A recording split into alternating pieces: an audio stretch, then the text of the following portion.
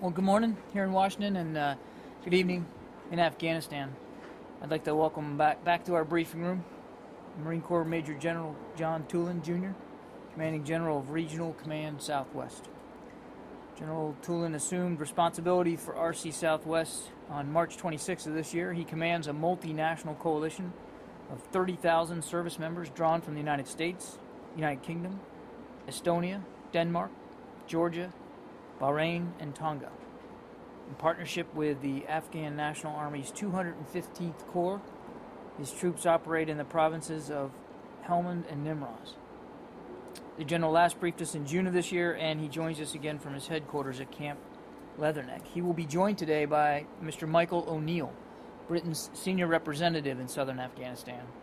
He is also head of the Civil Military Mission and Provincial Reconstruction Team in Helmand. Mr. O'Neill assumed his position in October of last year, and he leads a multinational team of specialists with expertise in development, diplomacy, policing, law, local government, education, agriculture, and many other fields. The UK-led multinational PRT works with Regional Command Southwest to assist the local Afghan government to deliver governance and security across the province. Mr. O'Neill last briefed us in January of this year. After some opening comments, we'll be glad to take your questions. And with that, General, sir, I'll turn it over to you for anything you want to open up with. Well, that's great. Well, good morning to everyone back there in Washington. At this stage, I've now been in command for about 7 months, and I've watched the progress move along pretty well, and I'm pretty content with what I'm seeing. But I thought what I would do tonight is just tell you a little bit about my day today. I think it'll be a good story and will give you enough background information on what's going on here to maybe ask some good questions and get a feel for what's happening in Afghanistan. I just returned really just a couple of hours ago from what we call a reintegration shura. As you know, the shuras are opportunities where the elders get together in their villages and they discuss items. We use the same term basically to mean a conference where we brought together, in this case today at Helmand Province, all the district governors, as well as all the Afghan National Security Force leadership.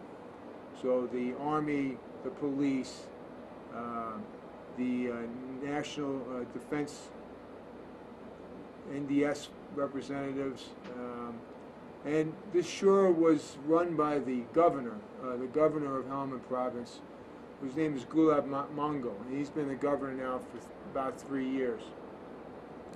And what I thought was interesting about today was the fact that reintegration is a concept and a practice that really it goes back to other case studies in counterinsurgency, where we try to bring those individuals who have actually turned against the government to bring them back into the government.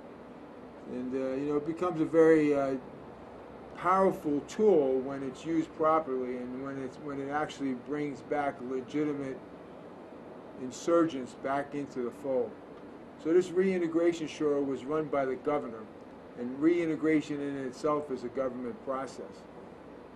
So the effort today was to convince all the district governors and the leadership across the security spectrum that we needed to put a very concerted effort on convincing those insurgents, now Taliban, who have gone against the government. We want to bring them back into the fold. We want to offer them basically impunity from any prosecution or anything later on. So this conference was run, and the speakers today were the governor, and then there were all the security leaders across the spectrum, Army, police, and then they brought in the mullahs from the Helmand Province. Very powerful speeches from the mullahs about what exactly should be expected of good Muslims, and really trying to get a powerful talk to the district governors so that they could then use their mullahs to spread that word out to their communities. So as the day went by, I think, the point got across that reintegration here in Afghanistan, and particularly in Helmand Province, was going to get a renewed effort. Now, the reason why I bring that up is because reintegration in and of itself, without any pressures, is not going to work. Reintegration without having concerted pressure on the Taliban, that they now realize this is not going well for them anymore, that the way the situation is developing in Helmand Province, for example, these Taliban are realizing that they probably need to come back and join the Afghan government because they see positive results. What was interesting about my day today is that after the conference, I had a meeting with the Taliban commander out of Sangin Province. And this individual came to me on his own volition, knowing that this reintegration offer was now being pushed very heavily by myself and my colleagues here in Helmand Province. And he offered to reintegrate. He also offered to give over, right now starting with 30 fighters, and onwards of up to 300 within a month's time, to the Afghan local police, which is an initiative where we bring the local elders come in and they swear that their sons, nephews, or whatever will be good stewards of the community's law and order, and that they will help protect the community. So this Taliban commander offered, in a few days, 30 fighters with a promise of up to 300 by the end of the month. Now, he did this because he understands that at this stage in Helmand Province, he sees the writing on the wall. He understands that we're making progress. He understands, for example, that in Sangin today, there is very, very little violence. And when you compare it with 6 months, 5 months, a year ago, he realizes that this now is the time. And that actually has become sort of the motto, is that now's the time, Taliban, to come back and join the government. He also realizes, and he knows, that currently here in Helmand Province at RC Southwest, we're in the process of putting on some major offensive operations to assume control of the Kajaki region and to begin what we hope will be a long-term effort for reestablishing the dam and the power projects and irrigation projects that are needed at the dam. So I think it's the reason why I bring this story up is because it's just indicative of the fact that what you really need in a counterinsurgency is you need relentless pressure on the enemy. You can't be standing by, you can't be sitting by. You've got to be constantly putting pressure on them. And that comes easy to us, particularly to the Marines out here in RC Southwest. We don't have a problem keeping the pressure on.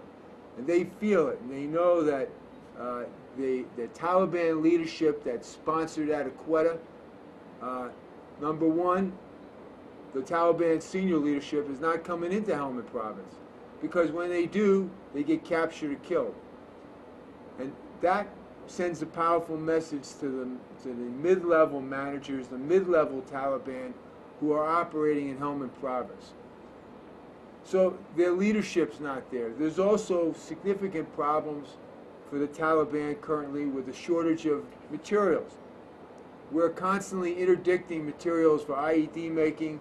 We've captured hundreds of thousands of gallons of precursor chemicals that they're using to convert opium to heroin.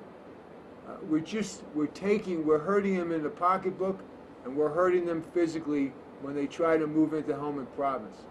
We're very aggressive in getting that message across that there's many splits in the Taliban hierarchy. There's arguments going on, etc. What that does is it's really created an environment, again, where the Taliban leaders that are here living in the province are saying, it's time for me to go home. When I asked the Taliban commander this afternoon, I asked him, I said, why are you changing your mind? What's the reason? Why are you willing to give up your Taliban ways? And he told me, he said, you know, I never really wanted to be a Taliban. That I was forced into being a Taliban by the abusive nature in which I was treated during the years when Afghanistan was run by a very authoritarian government. He explained to me, he told me of times where he was beaten.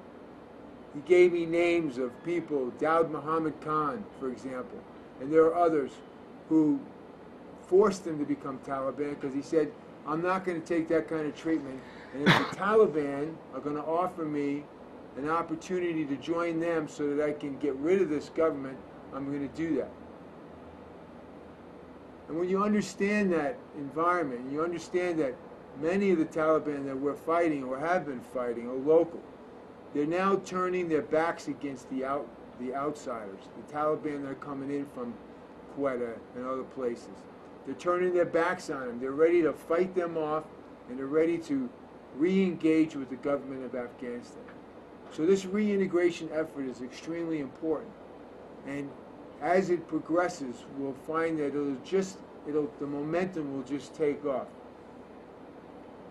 I think with that story that I just shared with you, I will turn it over to Mr. O'Neill so he can explain a little bit more about what we're doing on the governance and development side, and then we'll answer any questions you might have. Thank you. Well, good morning to everybody there, and I'm very glad to join General Toolan here and briefing you today. Let me just say the PRT, as the opening speaker said, is a multinational effort. Civilians, military officers, police from several countries, including the US, UK, Denmark, and others. And we work as part of a combined team with RC Southwest under General Toolan and with the US Embassy Regional Platform under Paul Reed from the State Department. The reason it has to be a combined team is because all the work we do is closely integrated in security and governance and development. And across all those lines of operation, what we're all working here to do is help the Afghan authorities get into a position where they can run their own affairs in governance, but in security and in economic development. So that's really the task we're working to. And we need to do that so that the Afghan government can win back the confidence of people like the former Taliban fighters that John Toolan was describing. They need to win the confidence of ordinary people to put their trust in the government and not drift towards the insurgency. Now, in the 12 months that I've been here in Helmand, I think we've seen real progress on all of those areas. I'll leave it to John to talk about security, but as a result of the improvements in security and freedom of movement that ISAF has achieved, US Marines, British and other troops, with their Afghan partners, we've been able to see governance and development spread steadily across this province. I'll just give you a couple of examples of that. You now have effective functioning bodies at the provincial level, a strong governor in Gulab Mangal, an elected provincial council of 15 members that includes 4 women. You have elected councils in 7 of the districts, an interim council even in Sangin up in the north. You've also got 32 of the national line ministries now present in Helmand province in areas like health, education, agriculture, the other areas of business. You've got more judges and prosecutors and courthouses functioning not only in Lashkargah but in other districts. I'll give you a second example, education, vocational training, big areas for us. There are now more than double the number of schools that there were here in 2006. It's gone up from 47 to about 113. A huge increase in the numbers of kids in school, including girls. There were no girls in school at all here 10 years ago. There are now over 20,000. Vocational training, we've got a big program that we're funding through an NGO called Mercy Corps. I went along 2 weeks ago to a graduation for 1,000 young people, completed a 3-month training. 35% of those young people already had new jobs to go to. And that vocational training is being expanded. It's opened up this week in Galeshk, which is the main economic hub here. It's going to open in the next few weeks in Marja, in Gamsir, in other parts of Helmand. So there's been a lot of progress. Third example I'll give you, counter-narcotics. It's been a big focus for Governor Mangal. He's very much leading that effort. We work to support that in very close liaison with RC Southwest. And we've seen over the last 3 years in Helmand probably a 40% reduction in poppy production, which is important because Helmand is the single biggest source of the poppy that produces heroin in the US, in Europe, and in this country. So a 40% reduction is a huge step forward. We're continuing that effort this year, and the program is going well. We've also seen, and we've been able to help mentor a much more effective Afghan counter-narcotics police. And they've had multiple increases in seizures of heroin, of opium, and in arrests of drug traffickers. So there's been a lot of progress. Probably the single most important evidence of that was the beginning of transition for Lashkar here in July of this year, with the Afghans now formally taking control, running their own affairs. And that was a great step forward and a great symbol of progress. So for us in the PRT, and I think all of us as coalition partners, we're looking at over the next 3 years to a new phase, which is about transition, putting the Afghans in the lead and helping them take control.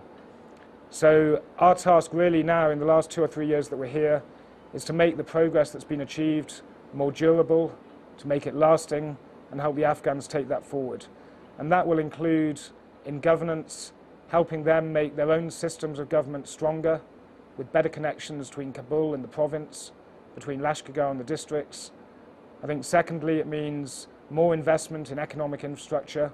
There's a lot of work going on by the US Marines, the PRT, USAID, in roads, irrigation, power, all the things that are necessary for the economy to function. Which takes me to the third bit, which is about getting the private sector moving. Because people here want security, obviously. They want healthcare and schools. Those things look much better now. But just like any other country in the world, they want jobs. And that isn't going to come from us or from the government of Afghanistan. It'll come from the private sector. So those are some of the challenges as we look forward. There's still a lot of work to do. We need to maintain that effort as we begin to draw down. But putting the Afghans in the lead is working in security and governance and development. And that's what we need to consolidate. If I could just add 2 points that I failed to mention, and that is one, the reintegration program is all about creating opportunities for the returning insurgent. When an individual reintegrates, they're offered opportunities. First of all, they're offered some cash in the first couple of months for pay for work. But additionally, they're offered the opportunity, as Michael just described, is going to some vocational training and getting a skill. It's critically important that as they come back into society, that we make them a worthy citizen that can produce and provide something to the community. So that's an important aspect, and I think that gives them hope. The other thing I wanted to mention in regards to the SURE today and a positive change is the fact that, as I discussed that authoritarian government earlier and the abusive way that some of the citizens of Helmand Province or Afghanistan were treated in the early days, that the police force, which is really the bridge between the country, the organization, the state itself, and the people. And when the police during that authoritarian period were extremely corrupt and extremely abusive, and it turned the people against them. What we're seeing today is we're seeing a police force that's much improved. The police chief spoke today at the conference. And what was interesting in his comments, and something I took away from, was the fact that he said, you know, this is the first time in a long time that I even have a uniform that I could wear, and a uniform that I could be proud of wearing. He said in the early days as a policeman, they didn't have uniforms. They didn't have equipment. It was a total mess. And they reiterated the fact that thanks to the organization and the structure that's been provided by NTMA and other organizations and by the regional commands themselves, they now have a sense of pride. They have a sense of mission. And they're not predatory in their corruption. And the people are starting to trust them.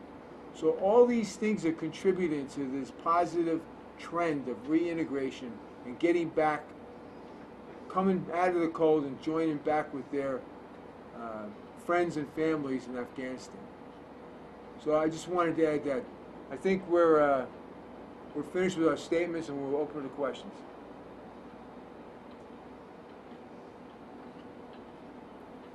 Thank you both, gentlemen, very much. I'll go ahead and make, I'll call on the reporters here in the room, and they'll identify who they are and what their question. Michael? General, it's Mike Evans from the London Times. Can I just check with you, did you say it was the commander in Sangin or a commander in Sangin? In other words, is he the guy in charge of that whole area?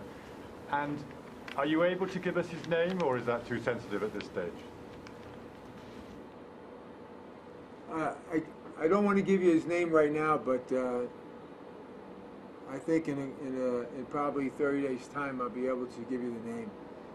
I will tell you that there are several Taliban commanders, but the ones that are most important, the ones that will do the reintegration, the ones that have the influence in the community, the ones that can convince the local people to mobilize and support the government, are the Taliban commanders who are homegrown.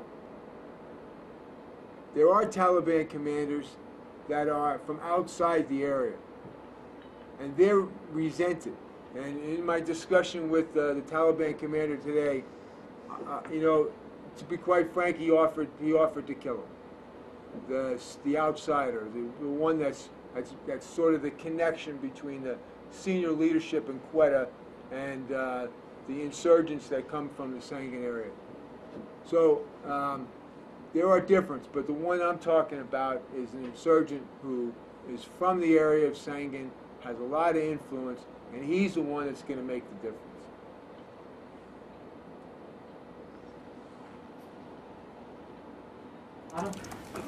General Otto Kreischer with Sea Power Magazine, you said you were going to start a significant offensive operation, but aren't you facing some reduction in your forces, both U.S. and coalition, in the near future? Well, right now, I am at maximum capacity. I have all my forces, and I'm making maximum use of all the assets that I have. We're in the process right now of making some major offensive pushes in a variety of different directions, specifically because we know, as I said earlier, we figured out that you need to tip the scales by being relentless in the pursuit of the Taliban. And that's what we're doing right now. Yes, there are going to be some drawdowns. There will be a drawdown over the next 12 months. But right now it has, besides the planning, it has no effect on our operations.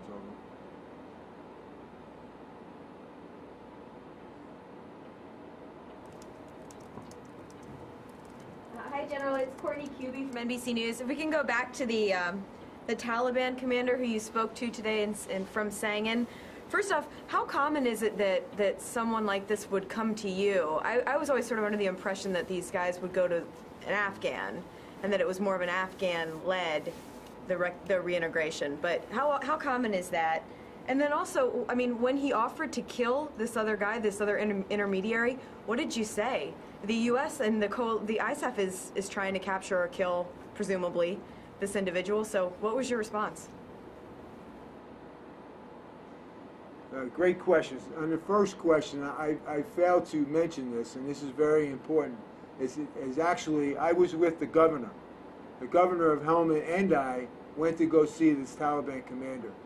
And I really turned the conversation completely over to the governor. I was really just a listener. And the governor was the one who discussed with the Taliban commander, you know, how they would contribute the personnel to join the ALP, and what was meant by the ALP providing some financial support to the individuals that joined the ALP. He did all that discussion. I just listened, and then the governor looked at me, and I said, yes, I'm more than willing to work with this Taliban commander, because we do the mentoring on the Afghan local police. We're the ones that work with them, put them through the training, etc. So the governor is what did take the lead, and the Afghans are the ones that, this is an Afghan program, reintegration. we are just we are helping supporting it financially, and we're helping support it from a training perspective. Your second question, and you have to remind me. How did you respond to him? Oh, again, when he made that statement, he was actually talking to the governor, and the governor told him that his efforts, whatever efforts he contributed, would be just fine. The Taliban, the Taliban leader that he was referring to, is living in and around the Sangin area, and we realize that as soon as reintegration is made public, this individual will become a target. And so the governor realizes that it's probably in everybody's best interest that this individual goes away. And so we're not giving up on our targeting of that particular individual. And now, of course, he's going to have to run scared because he's going to have the locals looking for him as well.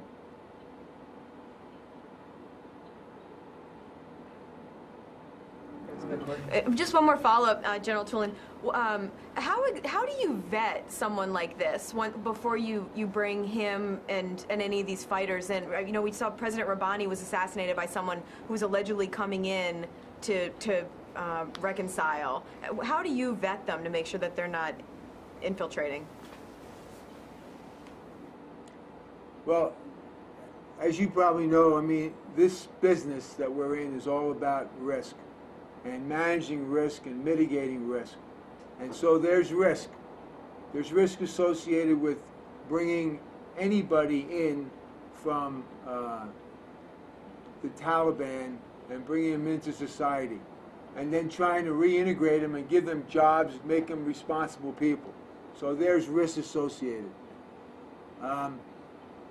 That's probably why it's a good reason that this is an Afghan program, because I think in many ways the Governor Mango, in his conversation with me after the fact, we talked about the level of sincerity. And this particular individual was known to the governor before. So there is a certain feel. There are other ways of making sure that their past record is at least documented. And we have a system, I'm sure many of you heard of the bats and hide system, where we take their fingerprints, we take their retinal scan, and then we have a database. It's not like our FBI records and files, but it's getting pretty good. And it gives us some insights as to what that person has done in the past and what can be attributed to that person. But that's really the extent. The reality is also, too, that the people that reintegrate, there is a very detailed process that the governor will begin in Helmand Province, but it actually, that whole package takes about 3 months for it to come back down through the system and be finally approved. It actually goes through some processes with what we call the Joint Secretariat, which is a group of elders from the province. And then there's the High Peace Council up in Kabul that goes through the government process and then comes back down. So it gets a pretty good vetting, but we can't eliminate all risk.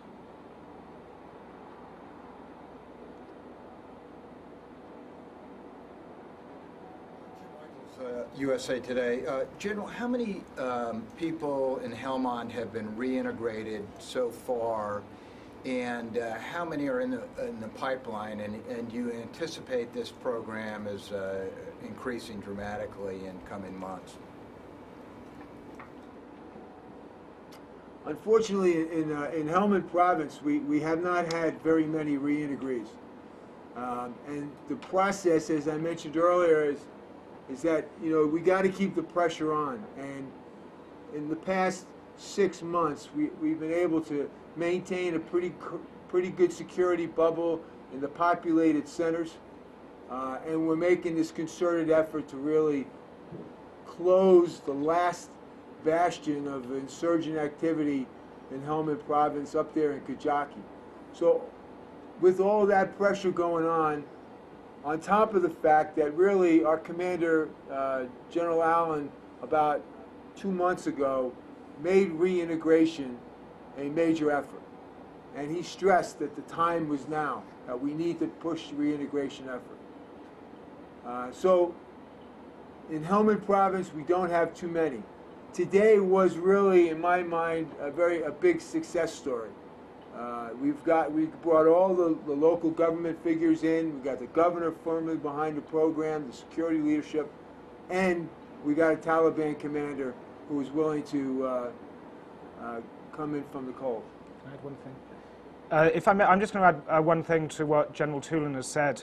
The process of formal reintegration in Helmand has been slow for the reason that John described. The process is still quite slow. We hope it's going to move forward after today's event. But I think if you were to talk to Governor Mangle, he would also talk to you about what he describes as informal reintegration or quiet reintegration, which is where fighters decide to stop fighting, and they don't necessarily come in through some formal program, but they stop fighting, which achieves the same effect.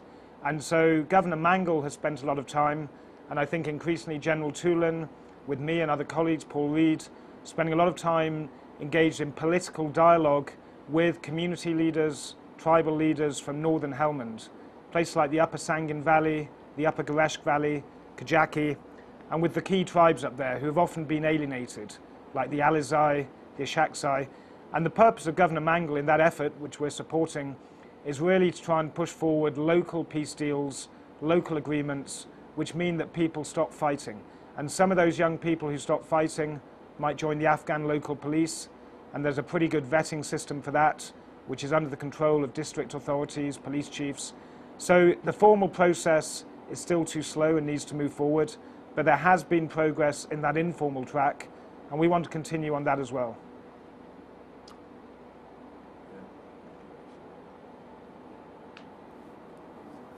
Richard Sisk, the War Report Online, the Taliban leader that you met with today, was he promised immunity for what he may or may not have done in the past, and the 30 or 300 that he promised to bring in, would they also be given immunity, and were there any offers of money to any or all of these individuals?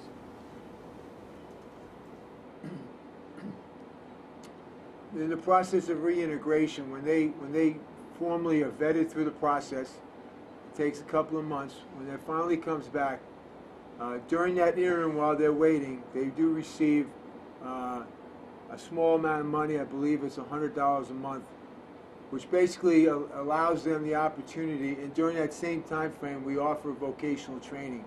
And we're trying to get them to find a job, find employment, and become a productive member of society. So that's how that particular case is handled. As far as the fighters, the initial 30 fighters that are going to come and join the Afghan local police, I mean, they actually will get a job right away, and they'll get training and work for the Afghan local police. I think I answered your questions. I think there was another part, but...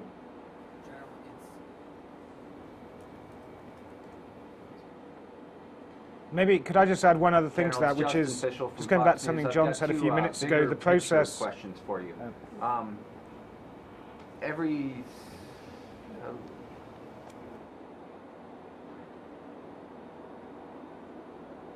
okay, I'm gonna go. It's Justin from Fox with two bigger picture questions. Every 6 months or so, you hear about this trend that the Taliban has resurged and gained strength in the north. And we're hearing that particularly because of your efforts in the South to crack down. Is that happening now? And how do you stop that? And I do have a second question. Well, I think as far as the Taliban effort, what we're finding, I think, in Afghanistan right now is that in the South, the Taliban are pretty much being kept under close wraps. They're not able to expand, and as I mentioned earlier, they're having internal problems that are creating dysfunction among the Taliban. There are increased efforts. I'm sure you've read about the Haqqani network and some of the activities that are being conducted on the east, in our regional command east area and into Kabul. There appears to be increased effort in that area, but generally speaking, I think what you'll find is that as the effort in the south has done a pretty good job of squashing the Taliban, it's having an impact on the rest of the country. Yes, it's pushed some Taliban out to some of the peripheral areas, but they're so spread out that it's not having the kind of impact that it had, for example, here in the south a couple of years ago.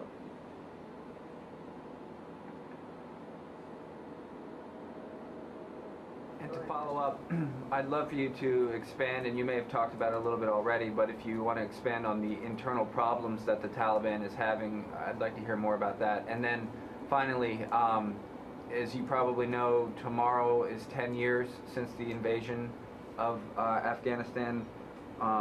Just, where have we made the most progress, and where do we have the most progress to make?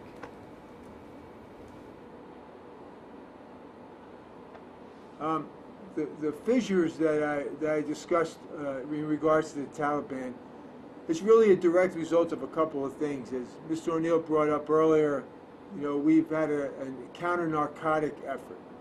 That has really been very effective at taking away the drug labs and some of the large stores of drugs. But really what it's done is it's taken money out of the Taliban's purse. And so therefore they haven't been able to buy the materials that they need to supply to the Taliban in the area. So the IEDs, for example, which are the most prevalent tactic of the Taliban. They really no longer can face us mano a mano. So that effort has really hurt them in the purse, hurt them in the pocketbook. And so what it's done is it's taken the Taliban who are operating in these areas in Afghanistan, who are not getting supplies, they're not getting guidance from the senior leadership who won't leave Quetta, because when they leave Quetta, they get themselves either captured or killed. So it's just gotten inside their decision cycle, and it's really made the Taliban, local Taliban, think twice about whether or not it's better to join the government of Afghanistan, which looks like it's on an upward trend. It's got decent cops, it's got decent army, and it's got projects, potential for jobs if they reintegrate, etc.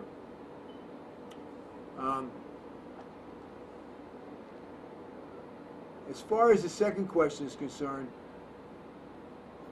we really celebrated the 10th anniversary of 9/11 when we were out here in Afghanistan. I think that to us was a far more significant date than 10 years of fighting in Afghanistan. Because really when you look at the 10 years, you're looking at different levels of forces, different levels of attention given to Afghanistan.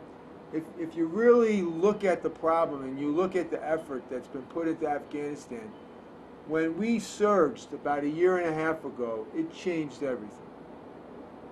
And I think that change is going to be lasting. I'll turn it over to Michael if you got any. Yeah, well, I agree. I think the progress that I've seen in the 12 months I've been here, but which started before that, was hugely pushed forward by the US military surge, the better troop numbers there now are, but also the better capacity to train Afghan forces. You have a lot more Afghan army, police, they're better trained. All those things have come about as a result of the surge, and they've made other progress possible. And I think you can measure that progress in lots of ways in Helmand. The key challenge now is not so much has there been progress, but how do we all make sure that is lasting? And I would say as my closing comment, the tone for all of us now, and this is going to increase over the next couple of years, is about putting the Afghans in the lead. And that's happening. It's happening in governance. They're making their own plans, they're approving their own projects. On reintegration, which General Toolan was describing earlier, you know, the key decisions around all of that are made by the Afghans. You see security and Lashkar provided by the Afghans. So putting them in front is the key task. And the other thing, in my view, what's more important than what we think about progress, you know, in Washington or in London, is what the Afghans think. And, you know, we just got the latest set of data from polling that we do every 3 months of several thousand people in Helmand. And what that showed, we got this last week, is most people in Helmand think security has got better in their area. They've got more confidence in the Afghan army and police. And in the end, that's the key test, really. That matters more than what they think about us. They've got more confidence than their own army and police, and they've got more confidence in their own government at local and provincial level. So really consolidating all of that is the key task now, which we'll work towards. Thank you. If you could just stand by for 1 minute, I would like to just say that, you know, to end with. One more question, Barb, you get the last question, and then we're going to give it over to the General, Mr. O'Neill, if they have any closing comments. General, Barbara Starr from CNN. I'm not sure I heard an answer to the immunity question. So my question is, was this man, this Taliban commander, and his fighters responsible for the deaths of any American U.S. Marines, any coalition forces? Are they getting immunity for it? And now that you've identified him relatively publicly, and except for his name, do you have any concerns about his security? Are you providing any security for him? Well, as one of the questions earlier brought up the fact that you know, they wanted to know the name, and obviously I'm not going to give the name right now, but yes, I'm concerned about their security, and it certainly takes a very brave and courageous person to step up and want to reintegrate, and this individual is one of those people. So yes, I will protect him as much as we possibly can, and part of that protection is to go after the Taliban that are not going to reintegrate, the Taliban that are from out of the area, and try to assist him. Secondly, as I mentioned earlier, we're in a major offensive move.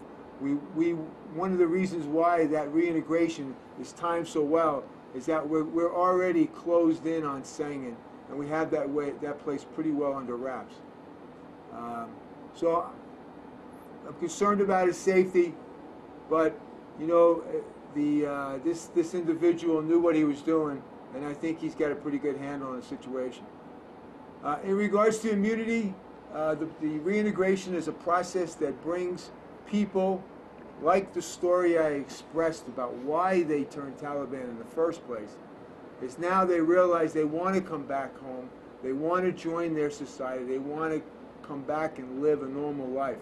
And so when they reintegrate, there's no going back and trying to determine the evidence based on what this person did, etc.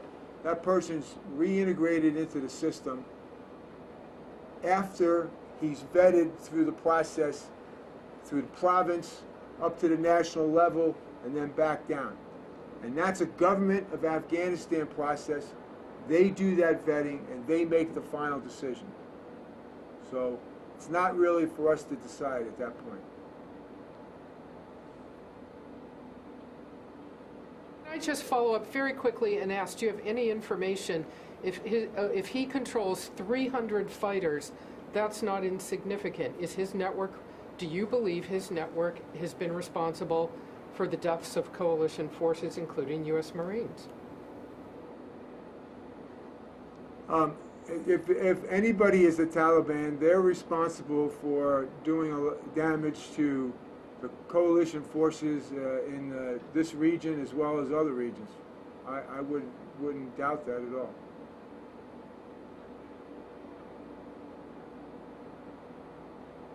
Thank you very much for your time. I'm going to toss it over to you, sir, if you have any closing comments, and as you as well, Mr. O'Neill. I just want to say this close with the fact that, you know, this whole effort over here is done one individual at a time. And I have two just quick stories. One is about a seaman apprentice, Brian McGill, who was from Petal, Mississippi. a native and Navy corpsman that works with us here in RC Southwest. The kind of work that's done out here is done in a variety of different ways, and in Seaman Apprentice McGill's case, it was just recently, on September 11th actually, he saved a little Afghan toddler who was actually drowning in a canal. Went in, saved the girl, gave her CPR, restored her breathing, and sort of a heroic little effort on his part, but the kinds of things that go on all the time that sort of build that bond and trust between people. And then I really need to mention one of our sergeants, Ricardo Ramirez, who just came back, is just going back home. He was from 1st Battalion, 5th Marines.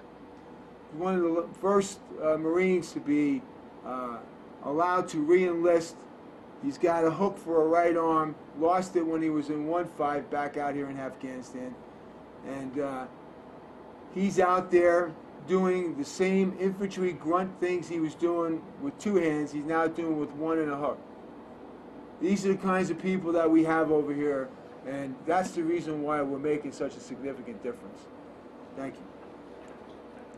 Maybe I could just close with two quick comments. One, just to illustrate, I think, some of the progress that's been made over the last year, 18 months here.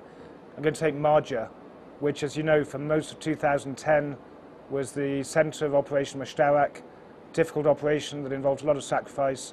And, you know, I came out here on a recce visit in July last year, went to Marja, and I was not able to leave the base because of the security concerns. In December, when I'd started my job here, I went back and we were walking around the center of town, talking to local people. We visited a restaurant that had just opened. Then at the beginning of March this year, Marja had elections for the first time. They've now got an elected district council, which is a great sign of the extension of governance. And just in the last couple of weeks, there's now an internet cafe in Marja. Now those are just anecdotal things, but I think they give an illustration of the kind of progress and the transformation that we've seen down here. And we get a lot of Afghan visitors who come down from Kabul, senior ministers and others, who go away saying they can't believe the transformation that has happened here in Helmand. And the very last point I would make is, you know, for all of us, US Marines, the PRT, the British military and others, you know, we're all looking now at moving into transition, the beginnings of drawdown over the next couple of years. All I would say about that is, you know, that is a necessary and healthy process, because for the efforts that we've all been making here to last, to be successful in the long term, it's got to be the Afghans in the lead. And the only way we're going to get there is by putting them forward, us drawing back. So we need to manage that in an orderly way. It needs to be carefully planned, and it is being planned. But as we go forward, I think transition, our drawdown, putting the Afghans in the lead, you know, that is the way forward, and that is the sign to achieving what we all came here to achieve.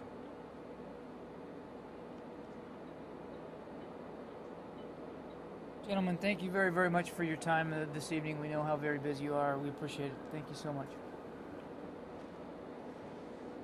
Thank you. Bye-bye.